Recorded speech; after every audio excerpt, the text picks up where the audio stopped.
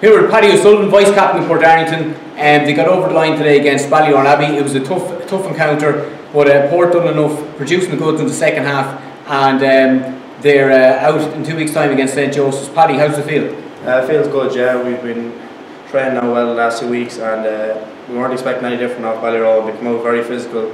We bet them well last year, so they were going to be out all guns blazing, and that's exactly what they've done.